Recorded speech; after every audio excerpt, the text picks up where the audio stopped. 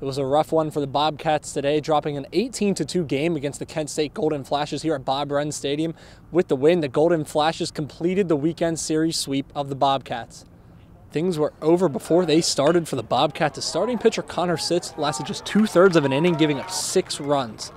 Jake Miller came in to relieve Sitz, going 4 innings, giving up 8 hits and 5 runs, 3 of them earned. The Bobcats did manage to plate 2 runs in the bottom of the third on back-to-back Jake Madsen and Tyler Wells RBI hits.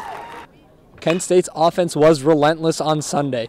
They totaled 19 hits and were helped out by 3 Bobcat errors. With the Bobcats' bullpen now depleted, the team will need some consistent offense to stay competitive in their upcoming games. Really, it's more about trying to put as many bats in the lineup as we can get, to be honest with you.